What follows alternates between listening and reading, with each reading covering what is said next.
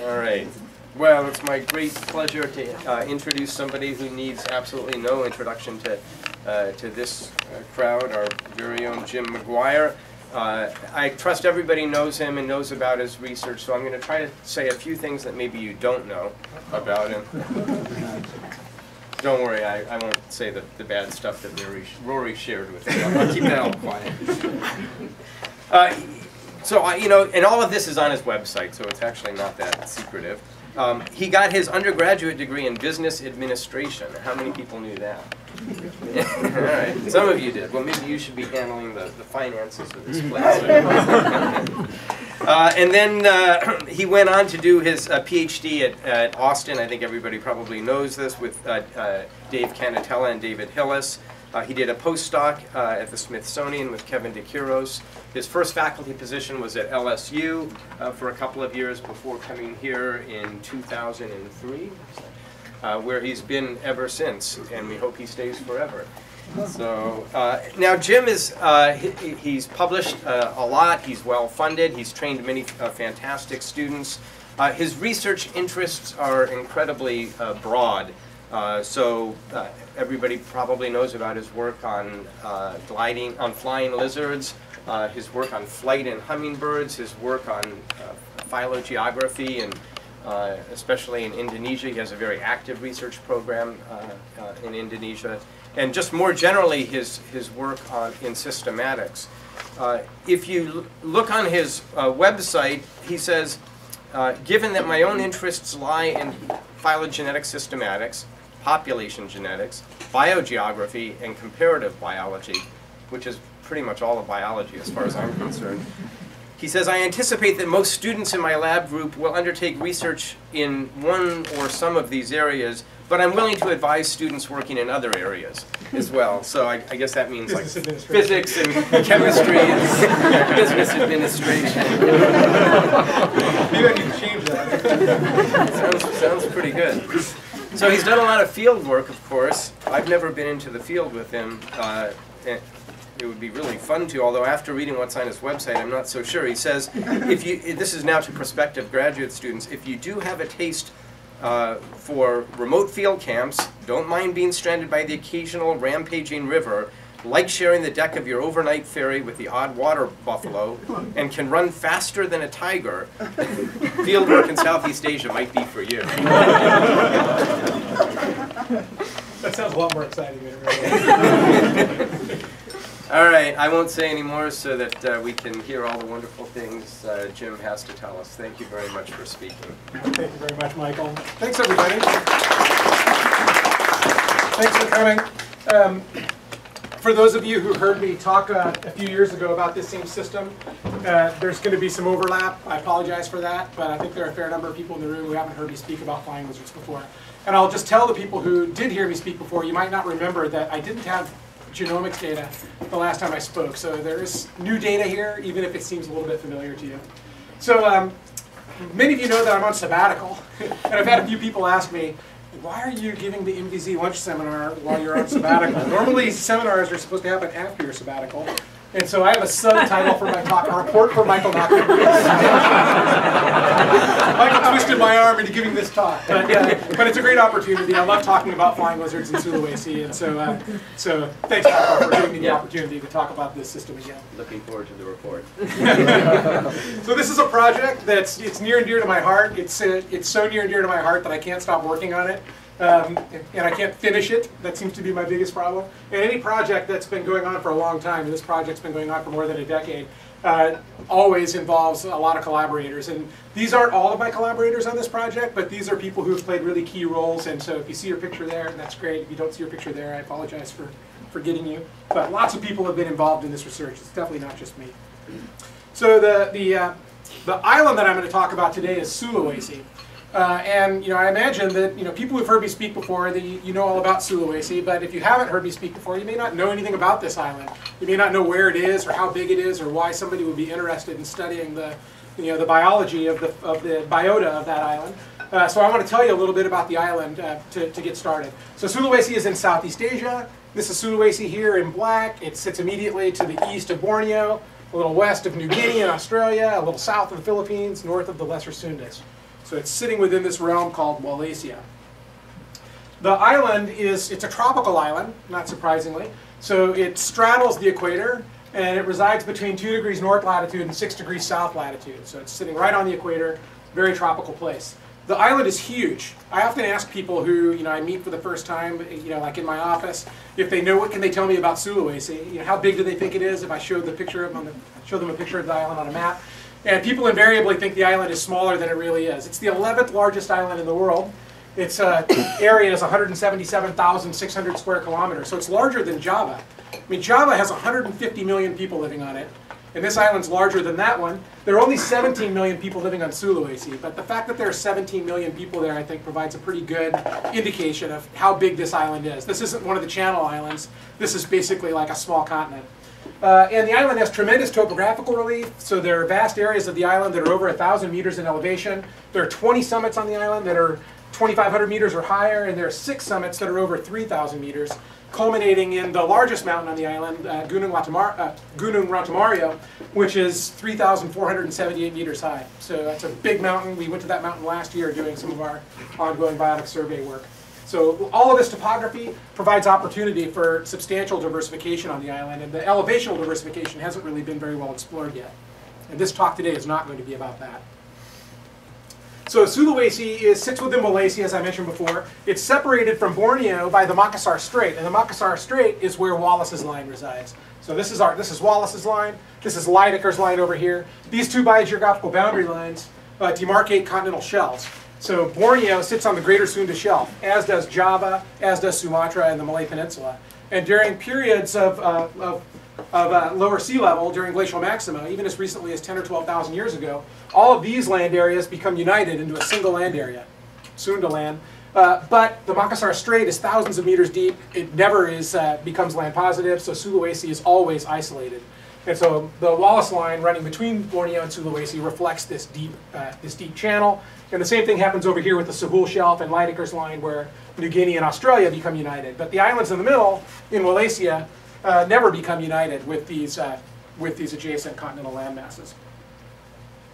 So the fact that the island's never been connected to the mainland is responsible for the island not having a very rich fauna. It's got a very depauperate fauna, as it turns out, because the Wallace's line in Makassar Strait represents a really effective filter barrier that prevents diversity from the adjacent Sunda Shelf from making the jump onto Sulawesi. And you could show this with virtually any taxon or any group. I'm showing you an example with reptiles and amphibians. So with reptiles and amphibians, there are 79 genera that are found on Borneo that haven't made it to Sulawesi. And in fact, the entire Sulawesi fauna is only 67 genera, and almost all of those genera are found on Borneo. So Sulawesi has less than half of the generic diversity that's present on adjacent Borneo, which is a testament to the fact that this narrow strait between the two islands has been a very effective filter barrier for a lot of diversity. And these are not species, these are genera. We're talking about huge assemblages of species in many cases, none of which has made it to Sulawesi and is represented there. So my hero, Alfred Russel Wallace, has this amazing quote from Island Life. And he was one of the founding fathers of biogeography. He knew something about the biogeography of every island in the world, essentially. And he made the argument that there's no other example on the globe of an island so closely surrounded by other islands on every side, yet preserving such a marked individuality in its forms of life. So he was noting that the fauna of Sulawesi is very high in endemism. So this filter barrier has prevented a lot of lineages from getting there, but the ones that have got there tend to be endemics. Virtually everything out there is endemic on Sulawesi. So some of the examples, like sort of the classical examples of Sulawesi endemics, are shown here. This just gives me a chance to show you some nice pictures of some cool animals that I generally don't study. So this is a Sulawesi red-knobbed hornbill. This is a macaque monkey. There are 7 or 8 species of macaques that are endemic to Sulawesi. This is a Sulawesi warty pig. This is a tarsier, which is a small primate. There's 10 to 16 species of these guys out there. This is an anoa, which is a dwarf buffalo. There are 2 species at least on Sulawesi. And this is a marsupial. This is the bear cuscus, which comes in from the east. So it's one of the few lineages that we see on Sulawesi that comes from the eastern direction as opposed to from the western direction. And then the coolest endemic of them all, it's not a herp, I'm sad to say, is this guy, the babi rusa. And babi rusa in Bahasa Indonesia means pig deer. So the local people think that it looks kind of like a cross between a pig and a deer because these huge tusks that it have look sort of like antlers. Super awesome animal that's a showcase endemic on Sulawesi.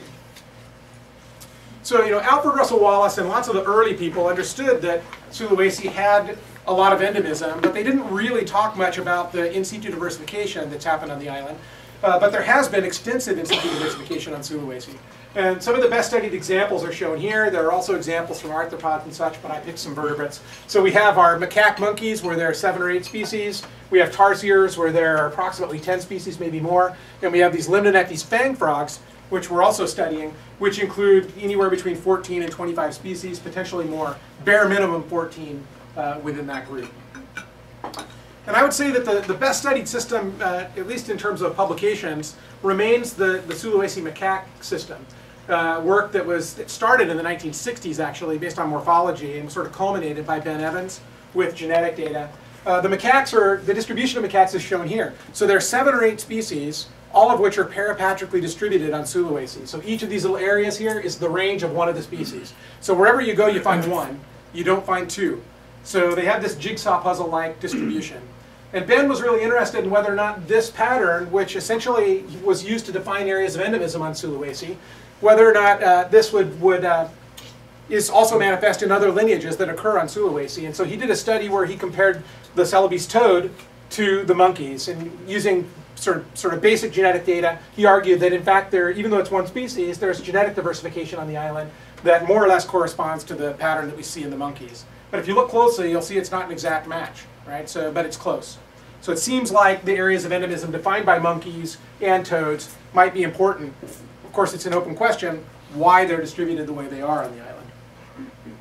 This just shows you some of the monkeys so you can get a handle on or get a sense of the morphological diversity that occurs in the monkeys. Now, the tarsiers haven't really been very well studied, but I want to tell you just a little bit about them because it serves my purpose. So, from a phylogenetic standpoint and from a biogeographical standpoint, we don't know too much about them. Like, there's this 230 base pair mitochondrial data set that's been published. That's not much, and it's an unresolved topology there. But there has been one really nice study done on a species contact zone, a hybrid zone, that happens in the central core of Sulawesi, in the northern part of the central core, along the Palu-Koro Fault. And this guy Merker published a nice paper in PNAS showing that there's a hybrid zone that sits right on the fault. And they had multi-locus data, so they had microsats, and they had a Y-link gene, and they had mitochondrial data, and they had vocalization data. And all those data pointed to a narrow hybrid zone that sits right there, suggesting that the faults on Sulawesi, and there are several, might actually be important from a diversification and speciation standpoint. Now, the frogs, I probably shouldn't have shown you the frogs, but I thought that since Jeff was going to be here that I better at least show one picture of limnonectes fang frogs, because he's working on these for his dissertation. The frogs are really interesting. It's one of the richest assemblages of vertebrates on Sulawesi. They're, again, 14 to 25 species. They exhibit all kinds of body size variation and everything else. The problem is that you have all kinds of sympatry within this system. So we have a phylogeny for this group, but we have all these sympatric species. And in the central core, you can find at least 6 and potentially as many as 11 species in sympatry. And once you have sympatry relationships like that, it's pretty difficult to tease out the biogeography. And so they're not the best group for biogeography, but they're a really interesting group from the standpoint of potential adaptive radiation and the evolution of interesting reproductive modes and various other things that we're interested in. So I want to ask the question, are the areas of endemism that have been defined primarily with monkeys and toads, are these things a consistent feature of Sulawesi biogeography? And if so, is it possible to identify the general underlying mechanisms that have given rise to diversity that has that sort of geographic orientation to it? And our approach has been one of comparative biogeography. We've been studying all these groups. Recently, we've developed much larger data sets for some of them. So we have exome capture data, like hot off the presses for Lamprlepus, and also for Cerdidactylus. We'll soon have, we have a grant, so we'll soon have exome capture data for limnonectes fang frogs. But today I'm going to talk about just one of these groups, the flying lizards. And this is the group for which we have the best sampling, and I would argue the best data for testing this hypothesis with Sulawesi biogeography, or at least a set of hypotheses regarding Sulawesi biogeography. So, everything changed for me this year. So for a long time, we thought we had an idea what the tectonic history of Sulawesi was, and I used this idea to try to inform my biogeographical investigations of various taxa on Sulawesi, including the flying lizards. We've known for a long time that Sulawesi is a composite island, and the fact that it's a composite island might have something to do with that set of parapatric distributions that we see with monkeys and with toad genetic diversity. So it was once thought that Sulawesi is basically comprised of several paleo islands that originated from far-flung areas of Southeast Asia, and they came sliding in and began to collide at about 10 million years ago in a fairly complex process that resulted in this very bizarrely shaped K-shaped island, right? Islands aren't supposed to look like that. And so I would often show this animation. I'm going to show it to you now just for kicks, which I'm going to tell you now is no longer accepted by the person who actually created it. So here we see this, some parts of this are still relevant, but these are the different parts of Sulawesi that were thought to be sliding together, and you get this big rotation. This part of it's important, where you see this slab rollback process happening, because it actually has driven what's really been going on in Sulawesi. So as opposed to these slices of the island all sliding in and sort of ramming into Sulawesi, it looks like instead there was a single collision that happened with eastern terrains coming in and ramming into West Sulawesi. But since that time, the new model has the whole process being driven by this pullback process. So Sulawesi appears to have been extending, actually being pulled apart, as opposed to uplift due to subduction following these multiple collisions. And so Robert Hall, the real expert on this, has developed a new set of models, which I will show you in just a moment. And before I get there, this was something I showed, I think, the last time I spoke. So this was the model that I had been using. It was based on that dynamic tectonic model, where we had these different paleo islands sliding in. If you look at that reconstruction and the papers that underpin that reconstruction, they all basically show the fragments being bounded by faults on Sulawesi. So all these black lines are major faults on Sulawesi. They're real. I inferred that these represented essentially paleo islands that were once separated from one another and came together through this dynamic process. We no longer believe that that's the case. But I think the faults themselves are still potentially relevant, especially when you look at what's going on with the tarsiers, where we see a species boundary in a hybrid zone sitting right on the Palu Koro fault, which is up in here. So I don't want to give up on the faults as potentially being important for biogeography, but the distribution of land and sea is really different now with this new model that Robert Hall has created. And I'm going to walk through this model really quickly, just showing you the slices, the time slices that he's actually presented. And we can spend the whole day talking about them, and I obviously don't have all day. So I'm going to go through it pretty quickly, and then I'm going to try to give you sort of a boiled down version, sort of a framework that we can use based on the reconstructions that I'm about to show you. The main point is that Sulawesi has been relatively localized. The land areas of Sulawesi haven't really been moving. They've been all in sort of the same place for a very long time. The island starts off with these blobs of land. The closer you get to the present, the more sure Robert Hall is of the reconstruction. But essentially what we're going to be seeing is paleo islands forming in different places and then growing over time and eventually merging to form modern Sulawesi. So this is at 15 million years, where it looks like there were two islands present. At 10 million years, there were 3, so the Southwest Peninsula sort of comes online. At 8, at 6, at 5, at 4, at 3, starting to get these things amalgamating. At 2, at 1, almost everything is now connected, with the exception of the Southwest Peninsula. And then finally, at time 0, we get modern Sulawesi. So there are a few things about this model that are different than the prior one. As I've indicated, you don't have these land areas sliding in from great distance. They seem to have originated sort of where they are now. But the other is that the islands also appear to be, the paleo islands merged relatively recently, more recently than was predicted based on that prior model. So now we see, the paleo islands were in existence up until between 4 and 1 million years ago, or potentially even less in the case of the Southwest Peninsula, which suggests that virtually anything that occurs on Sulawesi that's been there for more than 3 or 4 million years likely had the opportunity of colonizing paleo islands, diversifying there initially, and then following merger, forming secondary contacts and potentially interacting with closely related species. So this is a pretty unusual sort of scenario, because when we think about typical vicariance biogeography scenarios, it often involves a once unified land area that fragments over time, resulting in diversification, allopatry and diversification. But in this case, it looks like it was once a fragmented landscape, which potentially provided opportunities for colonization and diversification, and these things have since amalgamated, merged to form this single island, setting up opportunities for secondary interactions between these relatively recently divergent lineages. So here's our map of Sulawesi, again with the faults. Now I'm superimposing onto this these boundaries, these breaks that might be important from a biogeographical standpoint based on the geological record, the model that I just showed you. And the basic sort of syntax here is, for example, at the Gorontalo Fault, at beginning about 8 million years ago, there were land areas on either side of a barrier, and at about 1 million years ago, 1 million years ago, that barrier ceased to exist, allowing for potential contact between these lineages. And you can see the same thing applying sort of all over the map here. So these are all potentially boundaries that could have given rise to diversification within lineages that occupied Sulawesi if they were there long enough. All right, so that's my big preamble, and now we're going to talk a little bit about flying lizards. We'll start with a brief description of the system. So, the group that I'm going to be talking about today, it's the Dracolineatus group. So this is an assemblage, it's a monophyletic assemblage of 9 species of flying lizards, currently recognized species of flying lizards, including 3 morphospecies that occur on Sulawesi proper. I call them morphospecies because they're morphologically diagnosable. I mean, I probably invented that term. This is Draco walkeri, this is Draco beccari, this is Draco spilinotus. Anybody who saw these animals would easily be able to distinguish them as separate species on the island. Then there are an additional 6 species, which are peripheral isolate species that are on islands adjacent to Sulawesi, but that are part of this same monophyletic assemblage. And my plan for this group is to try to look at diversification within these flying lizards and ask whether or not the diversification patterns that we see are matching general features of the tectonic model that I showed you. That's what I'll talk about today. But I'm also interested in whether or not they show correlations with the areas of endemism that were defined by monkeys and toads, which have a lot of overlap but are not exactly the same.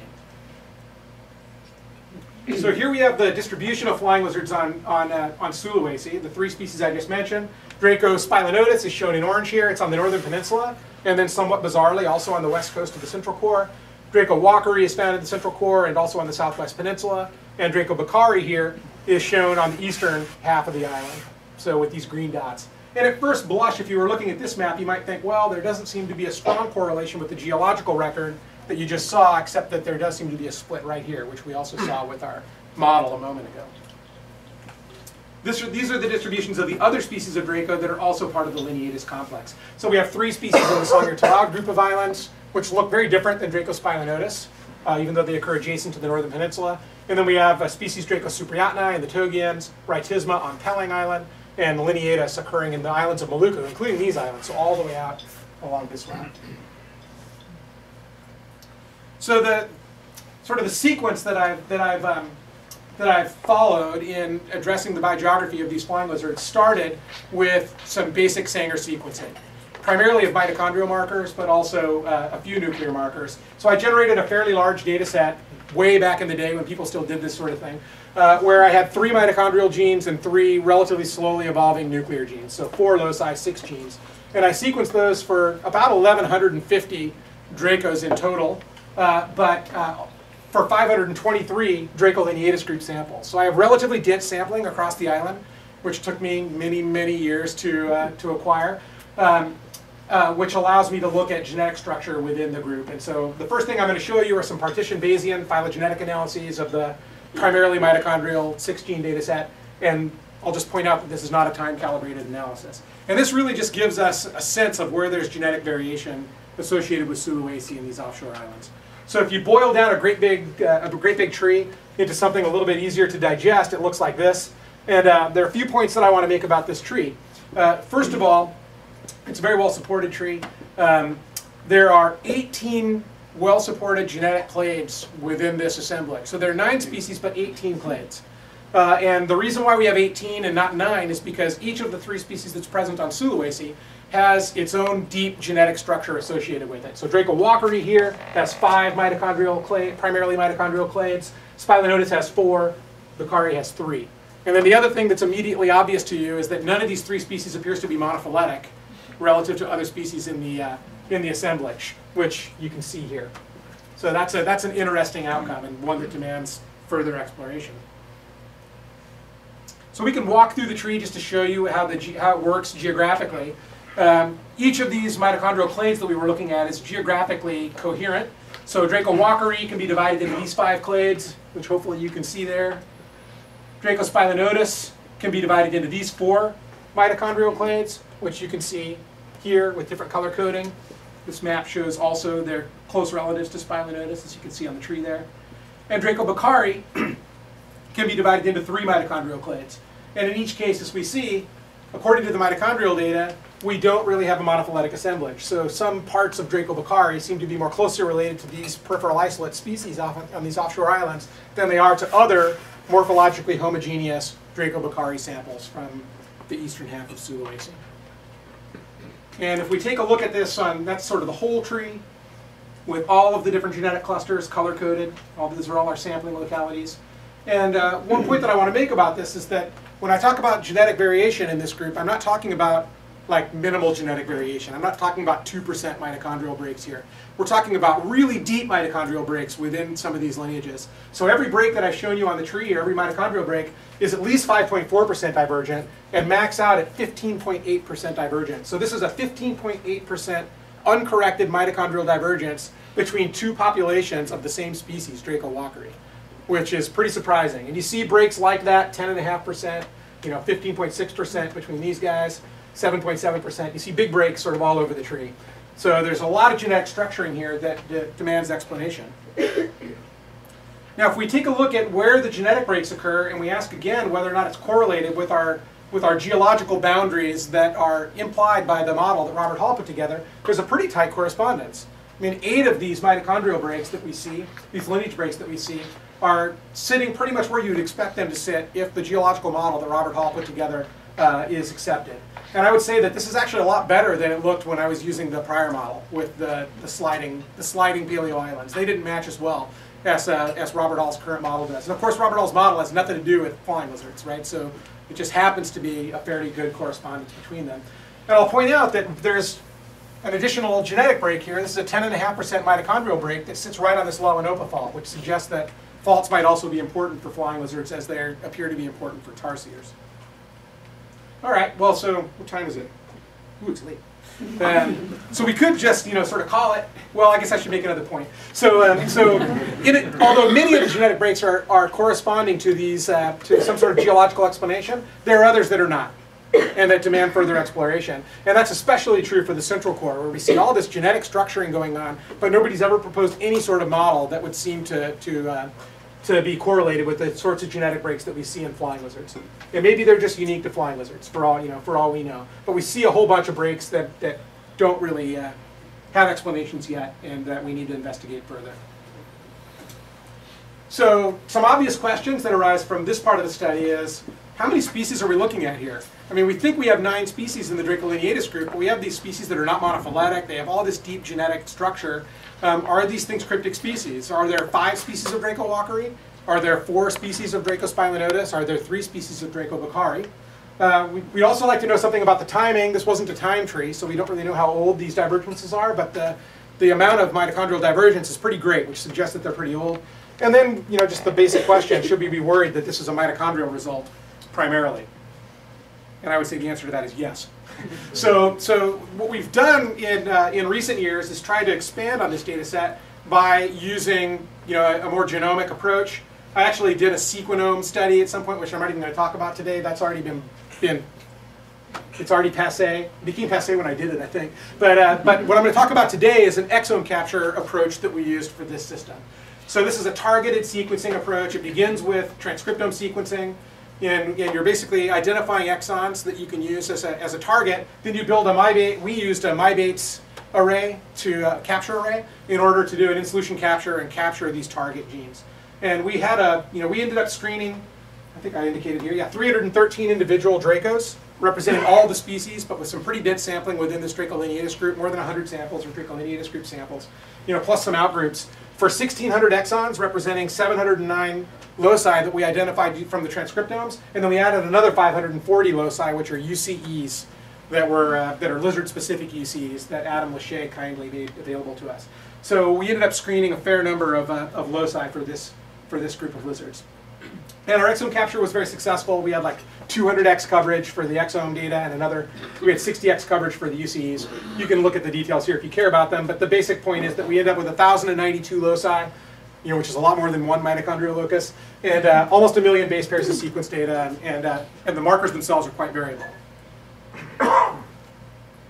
So rather than talk about the phylogeny, I think the first thing I need to talk about is species delimitation.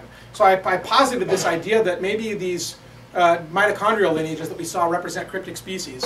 And I think that we need to investigate this further if we want to really make the argument that in fact they do represent independent lineages that other people or any people would buy as actually being valid species. So I did some species delimitation analyses using this exome capture data set. And I used a few different approaches initially to just get a handle on whether or not there was genetic structure there that you would expect in species. I did some structure analyses. I used a program called BFD-STAR, which is a species delimitation program, and I also used BPP version 3. There's a BPP version 4 now, which I've been fooling around with lately, but I don't have those analyses completed for today. But basically, BPP is this program that was developed by Ziheng Yang and Bruce Ranalla to try to use it in a coalescent framework, estimate species boundaries or distinct lineages from within genetic data. And this provides information about how many markers we had for each of these analyses, and we had a lot of data for the analysis, suffice to say. So we can take a look at each of these groups and ask how many species are implied by this exome capture data set. And what we see is that it looks like there might be more than one species within each of these groups, but fewer than was indicated by the mitochondrial data. So in the case of Draco walkeri, which is shown here, which are morphologically homogeneous, there were 5 mitochondrial clades. Now, when we did analyses with BFD-STAR, it always finds the maximum number of species. I don't have any confidence at all in BFD-STAR, but I'm still showing you the results. BPP also seems to overestimate the number of lineages, in my opinion. So these analyses indicated that there were 5, you could identify 5 lineages within this assemblage. But if you look at a structure analysis, it suggests that there are 3. And I think that if you don't see a lineage identified in the exome capture data set using a program like structure, which ought to be pretty good at finding genetic variation within a group, that you're probably not talking about independent lineages. I have more confidence in the structure results than I do in these results. So what we find when we do a first pass with structure with this data set is that there are 2 clusters. A cluster that involves these guys and a cluster that involves everybody else. And it looks like this, right? Not a lot of gene flow happening between those lineages, indicated in a structure plot like that. Now, if you take this set and you do a second structure analysis, you get 2 groups. You get this group and this group. And if you look at k = 3, it looks like this, which suggests actually, because these samples, basically it looks like these guys were once separated and have been merging, and that there's fairly continuous gene flow across that barrier. So I'm inferring that there are 3 species here according to this analysis. If you do a structure analysis here, you don't get anything. There's no structure at all that's indicated in the exome capture data set. Now remember that these guys are 15.6% mitochondrially divergent, and according to the nuclear data, there's nothing happening at all, which is kind of wild. Now the same thing happens with Draco walkeri. So with Draco walkeri, we have these 3 mitochondrial clades, one of which sits on this Lawanopa fault and has a 10.5% mitochondrial break. When we look at our exome capture data, it looks like there's 2 groups, this group and this group. And they correspond to a mitochondrial break, the smaller one, a 6.2% mitochondrial break. But the break across this 10.5% mitochondrial break, the nuclear data says there's nothing happening here. And this is k = 3 for this group, and it doesn't see anything at all going on across this fault. So that's also pretty bizarre, right? The fact that you could have a 10.5% mitochondrial break and no evidence of any kind of nuclear structure. And that the less divergent group is, in fact, apparently, a cryptic species, right? An independent lineage. And then we can look at the Dracospilenotus as well, and I'll just sort of speed through this. It looks like we have 2 or 4 groups, depending on how you want to slice and dice Dracospilenotus. So I didn't want to just stop with a structure type analysis. I think that when it comes to species delimitation and identification of cryptic species, I think it's really important to think also about gene flow. Right? I mean, that's really where the rubber meets the road when we're talking about independent lineages. And so I wanted to apply an approach that would allow me to estimate migration for this system as well, and whether or not there's really gene flow happening between these lineages that I'm identifying as putative cryptic species. So GFOX is a coalescent population genetics program. It's built on the MCMC Cole machinery. And kind of like IMA, for those of you who know IMA or IM, it allows you to estimate theta and estimate tau and estimate migration. And it gives you these values, this unscaled values, and if you know the mutation rate, you can convert those values to like real-world values, like the effective population size, the timing of divergence, and the number of migrants per generation. And so I don't know the mutation rate for flying lizards, but for the GFOX analyses I'm going to show you in a moment, I used the mammalian rate. This one's thanks to Michael Nachman, which is 2.2 times 10 to the negative 9th. Who knows if this rate is correct, but it at least gives us a sense of what the numbers might look like in the context of a GFOX run. So this is what the GFOX results look like for the Draco walkeri group. And what we see here is that there's a very deep divergence between these lineages, not surprisingly. And there's also a very deep divergence between these lineages. And there's very little migration happening between these lineages. And if you actually use the mammalian rate to try to make some estimates, the timing of divergence appears to be 4.4 million years for these guys and 4 million years for these guys. And I think by any estimation, if those numbers are accurate, we're talking about different lineages here, right? We're talking about independent species. This part gives me pause. The effective population size estimates for these things are like sky high. And I don't know if that's simply the result of there being structure within these populations or if these numbers actually are reasonable. But those are really, really big effective population size estimates and have caused me to have all sorts of, I don't want to say sleepless nights, but the equivalent of a sleepless night, like pondering the data and whether or not the data are really legit. With the Draco-Beccari group, we see that, GFOX finds no evidence of a break here. I don't show you the results because there are basically no results to show you. But there is a relatively deep split here. Not as deep as the ones we were looking at in Draco-Beccari. Looks like about 3.6 million years. Don't even look at the effective population sizes because they'll cause you to question my results. Nobody wants to do that.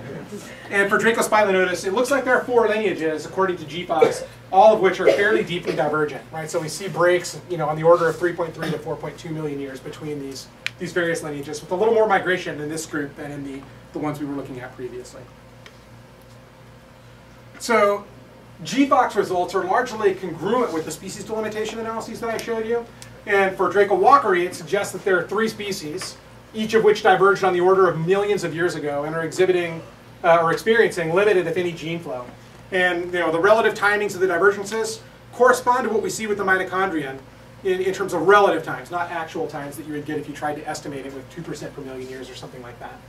However, it also indicates that a relatively ancient divergence between the CC1 and CC2 populations seems to have merged at some point and is still reflected in the mitochondrion for some reason. Dracospilenotus looks like it's 2 to 4 species. And Draco-Beccari appears to be 2 species, again, with a merger that would have happened, a relatively old divergence that was followed by a merger at some point afterwards. With that. So, you might be asking all sorts of questions at this point about my results and my conclusions. One might be, like, are these things really independent lineages? Do we have any confidence in that? You might also be asking yourself, well, okay, I buy that they're lineages, but are they really cryptic? Maybe they're not really cryptic lineages. How hard have you looked at the morphology? And so one of the things that we've done recently, this is with the help of my undergraduate, Demi, we've collected 23 mensural and meristic characters for 197 specimens representing the 3 Sulawesi species. And these are what the results look like. And if you've looked at PCA plots before, you know that there's nothing going on in these PCA plots. And if you break it down to within species and you look at these genetic clusters that, within Beccari or within Beccari, they also look like this. And so it looks like, from a morphology standpoint, there's really nothing going on. All these Dracos, from the standpoint of their shape and proportions, they're all about the same.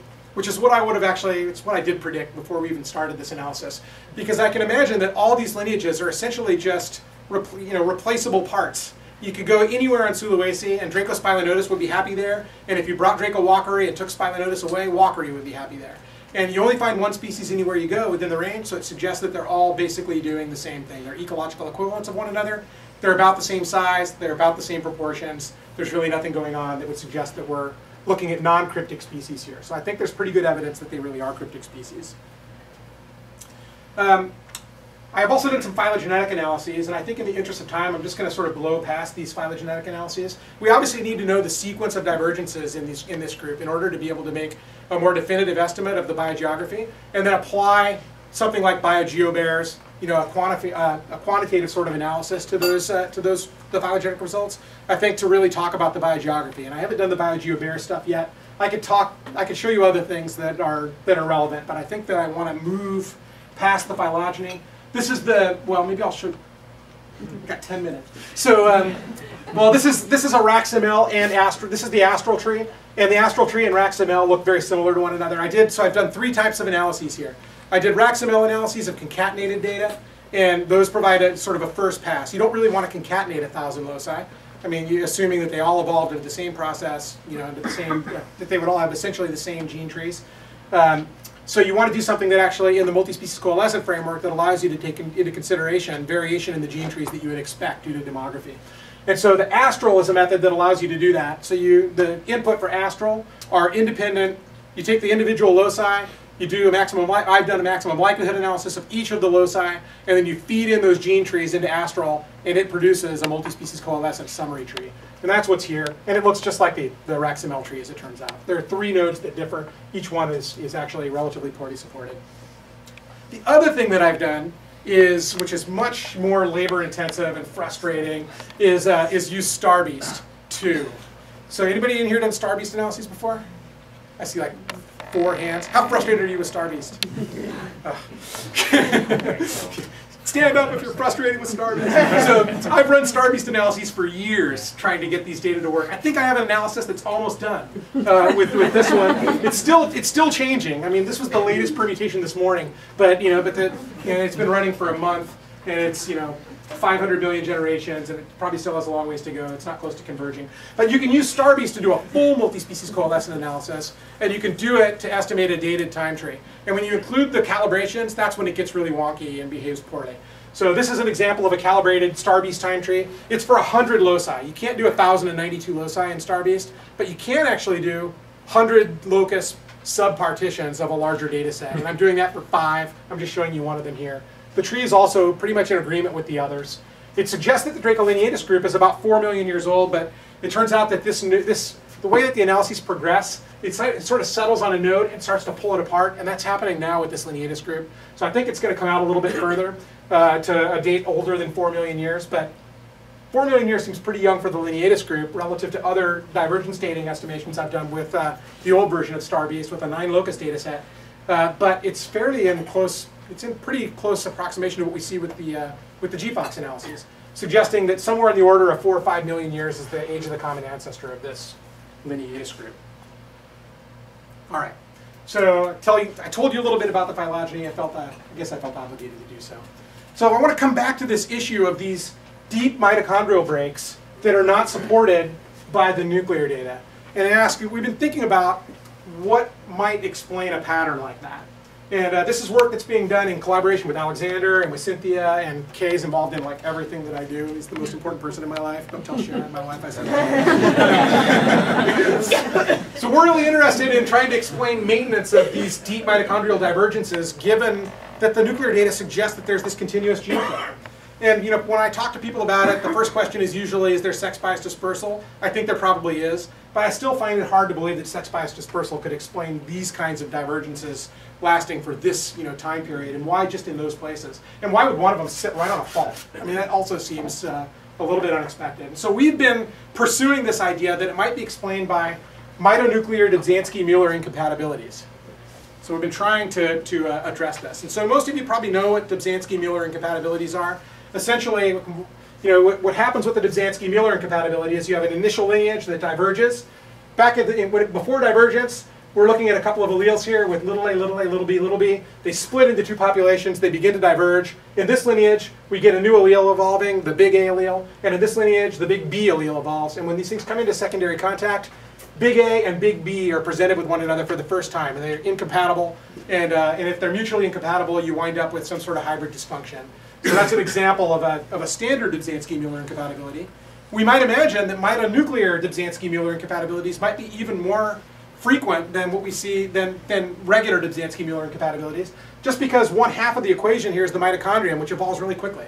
So you can imagine the mitochondrion accumulating nucleotide substitutions, including amino acid replacements, that are relevant in isolation following to some sort of divergence, potentially across something like the Lawanopa fault, and then the nuclear backdrop might actually occasionally have to evolve compensatory mutations to keep up with these changes that are happening in the mitochondria.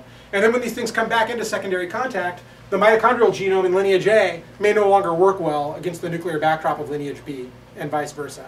So that's basically and fundamentally what we're interested in testing.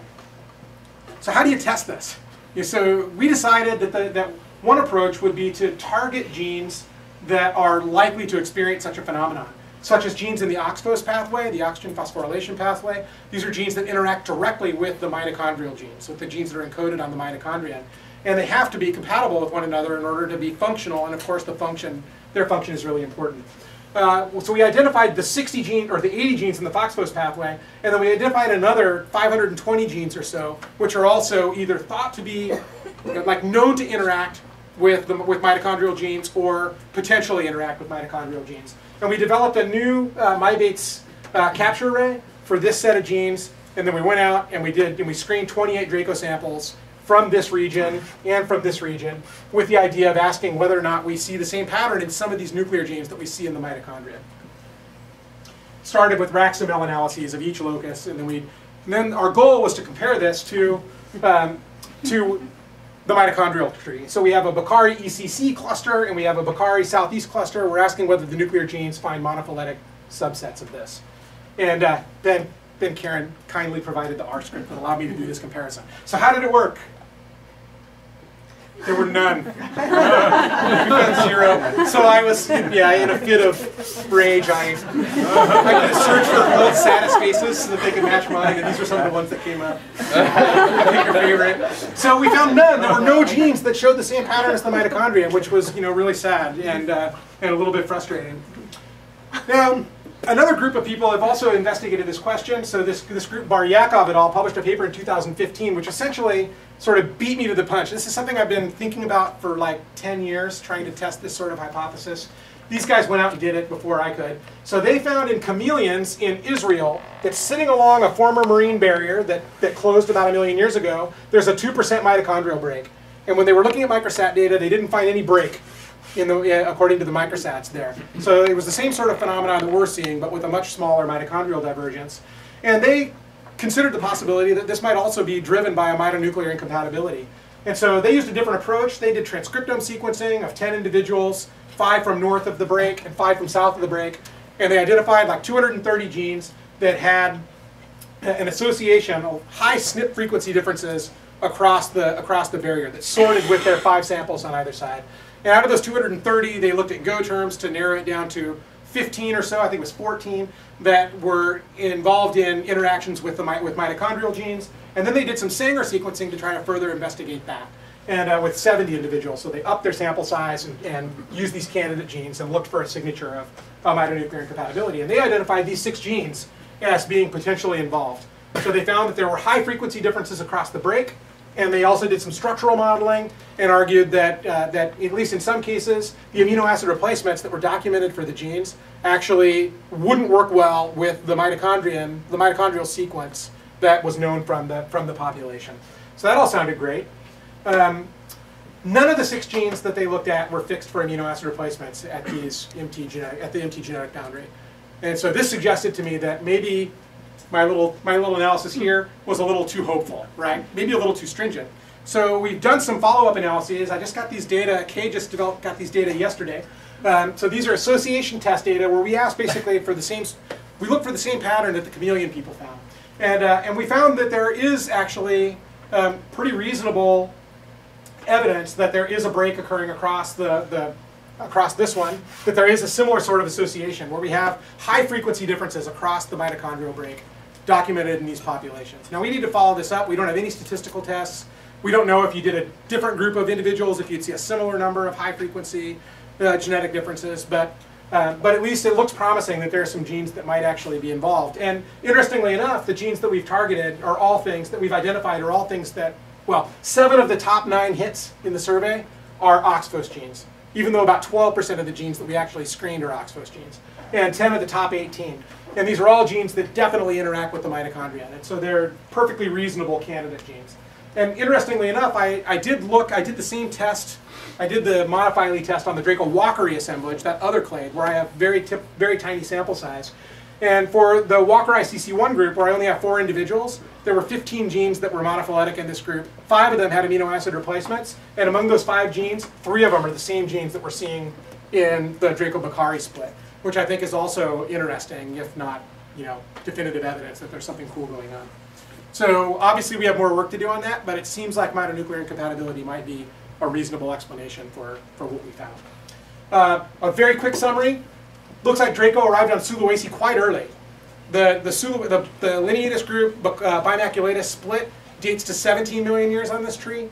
And it looks like Lineatus may have been sitting, the common ancestor may have been sitting on Sulawesi for 10 million years or so without really diverging. unless there is extinction, which there very well may be. And then they began to diverge about 5 million years ago. It looks like they colonized the Paleo Islands, diversified there, and then they've come into secondary contact as the Paleo Islands merged. And in many cases, the secondary contact has resulted in these paraphyletic distributions. We have one hybrid zone. There's probably more hybrid zones than the one we've already found, which I didn't tell you about. And in other cases, it looks like secondary contact resulted in lineages merging. Right? They weren't divergent enough to be maintained, and so they've coalesced. And in a few cases, we can see a signature of that coalescence, apparently because of something like mitonuclear incompatibility, because we still see these deep mitochondrial breaks there, despite the fact that the nuclear genome is telling us that there's continuous gene flow and that they're not cryptic lineages. So that's what I've got. Here's my acknowledgement slide, and I'm happy to take questions if people have them.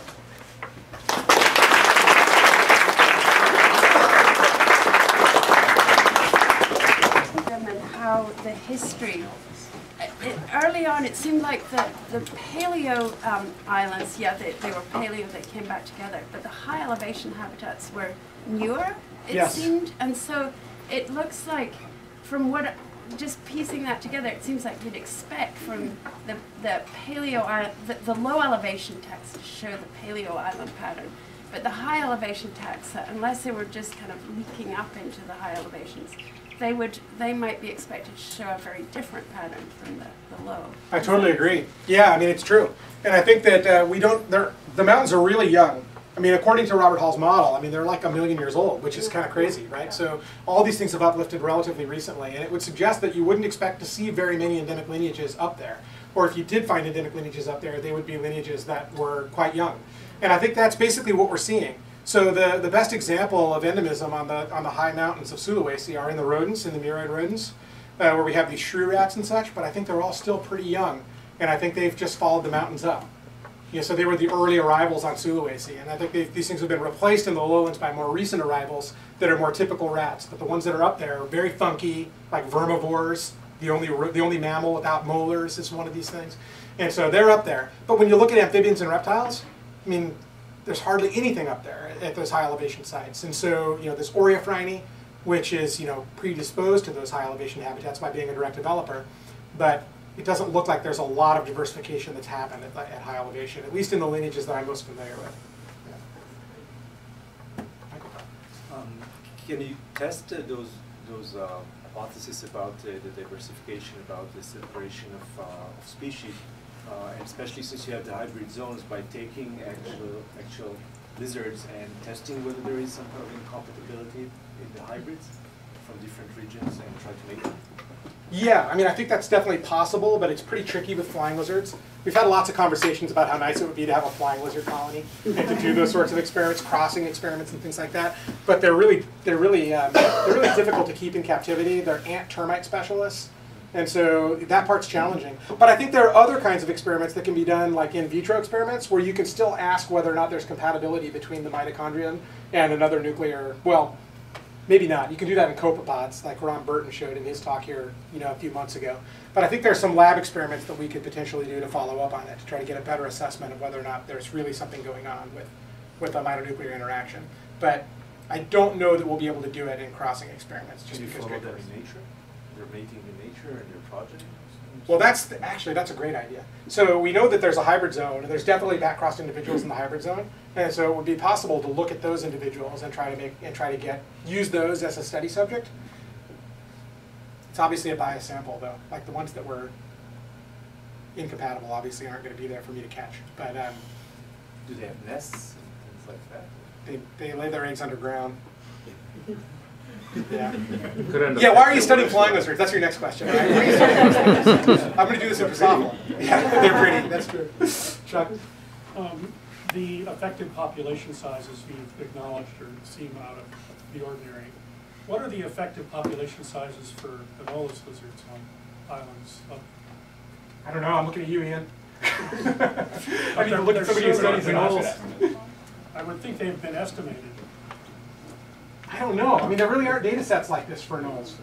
I mean, maybe there will be one soon where they can estimate the effective population size, right? I mean, you guys are doing that kind of work now. But I mean, the Anolis phylogenies have been based on very few loci. Yeah. I mean, there really haven't been these sorts of exome capture type or UCE-based analyses, and so I don't think anybody has estimated these using a genetic tool. Maybe it's been done with Stansburyana or something like that. I don't know. I didn't do any investigating of what the typical effective population sizes are of lizards, but you know, if the effective population size of Uda stansburyana is 150 and the effective population size of Draco McGuire is 37 million, I would have some questions. Yeah. Yeah. Any other questions? Yeah, Hamid? Thinking about the effective population size, if what you proposed is that two species are like really divergent lineages have merged, I wonder if that could explain the large effective population size, because you basically potentially had almost species that have come back into contact, and so you have... There can be structure there that is influencing the result. Well, no, I mean the structure has gone away, but if there was sort of like, there was previously structural genes diverge, and now it's all mixing together, and so you might have really high levels of diversity, abnormally high because of that merging. That might be true. I mean, it's possible that for Bakari, for example, that the estimate might be particularly elevated. But even in the Southwest Peninsula Walkery, which doesn't have any signature of merger, they still have a really high effective population size. So I think all the estimates are really large, and I don't know if that's just, you know, a problem with the analytical machinery or if it's real, or, you know, the markers that I'm using. I think they're high anyways, but they might be particularly high in the ones you'd expect them to be particularly high in, you know, given that logic. Any other questions? All right, well, thanks for coming. Appreciate it.